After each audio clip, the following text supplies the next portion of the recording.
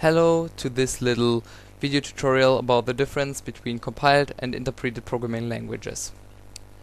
For the purpose of this tutorial I've created two little programs, two Hello World programs. The first one is written in C++ and the second one is written in Python.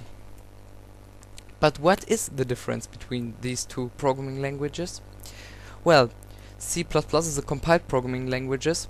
That means the code you write in your C++ files is compiled to one exe file, where you can find all your resources and code files and whatever you have in your project. It is in the exe file.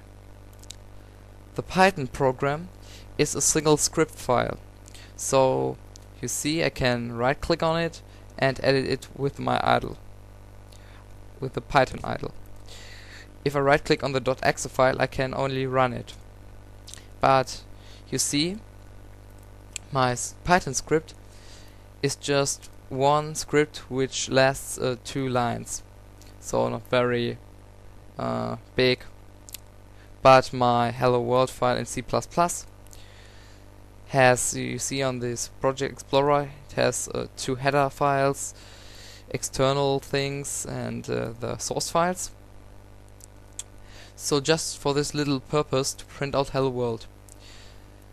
You see, this is very complex, and well, for a little program like Hello World, Python would be easier to write.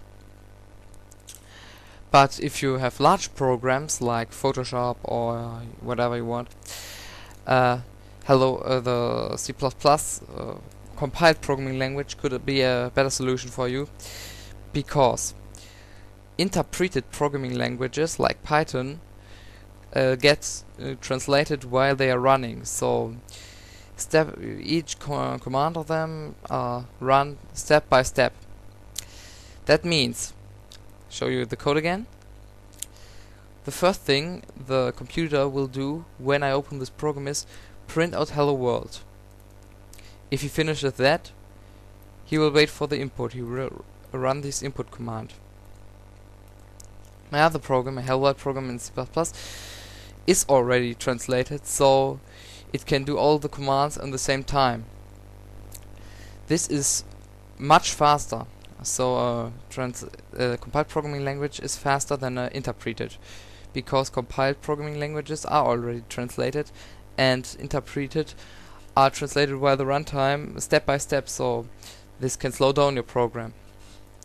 Another advantage of a compiled programming language is that you just have one exe file as a program, or one single file as a program. Interpreted programming languages have many files, because each script is one file. So you see the Hello World.Python file, and this is one. This can only print out Hello World. Going to copy this and paste it.